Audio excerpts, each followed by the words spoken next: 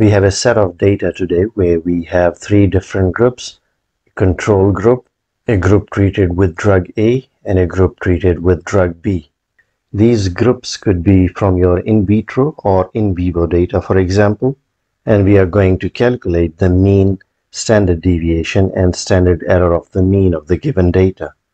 And you already know that calculating mean, standard deviation, and standard error of the mean is a common practice in research. By calculating these measures, we gain a better understanding of our data's central tendency, variability, and reliability, which help us interpret our data and communicate our results with clarity. So how do we proceed? First, make sure you have your data ready in Excel spreadsheet. In our example, we have three groups of rodent models. One is control group. The second group of rodents is treated with drug A, and the third group of rodents is treated with drug B. And each column contains 9 values. Let's first calculate the mean or the average of this data. We first calculate the mean for the control data. For that, press equals to average, open parenthesis, and then select this data, which starts from 34 all the way down to 41, and close parenthesis, and then press enter. So here is your mean for the control data, 36.22, and so on. Let's round off this data first. I'm happy with this. Now, in order to calculate the mean for the drug A and drug B data, you can simply select this cell and drag this up to here. And you know in Excel this copies or drags this formula all the way down to your last cell. So the mean for the control is 36.2, for the drug A is 25.9, and for the drug B is 20.8. Next is the standard deviation. Let's see how we calculate this. Again, it's very simple. To calculate the standard deviation, press equals to, and then we use this formula, STDEV,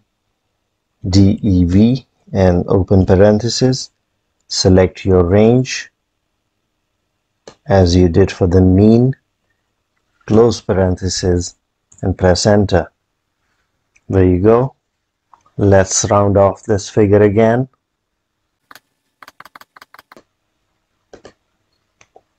.1, and again we have to drag this formula all the way down to the last cell, and this gives us the standard deviation for the drug A and drug B also. Now finally, let's calculate the SEM, or the standard error of the mean. So as you might know that in Excel, we do not have a direct formula to calculate the SEM. So we calculate SEM from the SD. So let's see what is that formula. Press equals to. Again, write the same command that you used for the standard deviation, which is STDEV, open parenthesis, select your range, close parenthesis. Now, as you know that SEM is calculated by the SD values divided by the square root of the sample size, and the sample size is here, which is 9 values.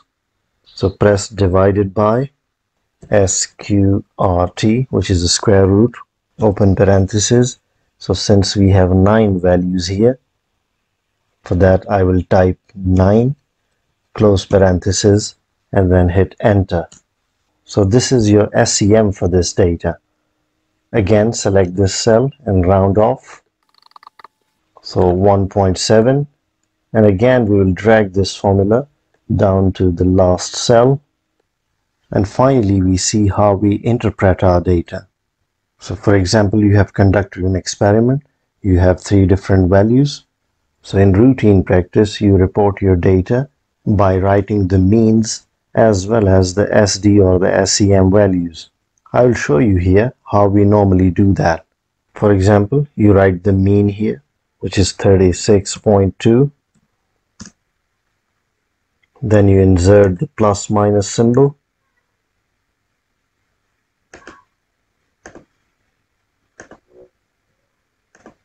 And then you can write your SD value, which is 5.1 here. Or you may write the SEM value here rather than the SD. Let's see how. This is exactly in the similar fashion. 36.2 plus minus 1.7. So your mean value plus minus your SEM value, which is 1.7. You can repeat same for these cells.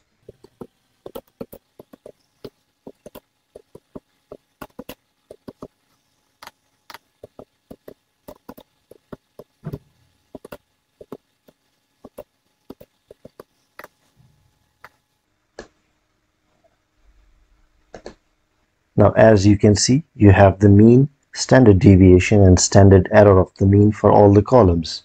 And this is how you interpret your data in your thesis or the research paper. And finally, let's see what's the meaning of this plus minus symbol. For example, here 36.2 plus minus 1.7.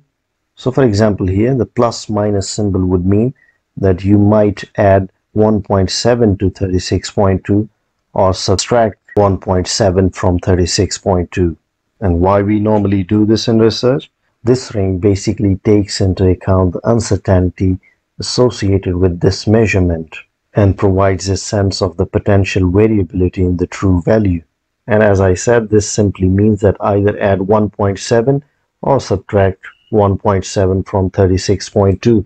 So it will give us 37.9 if we add this to it, or give us 34.5 if we subtract this from this.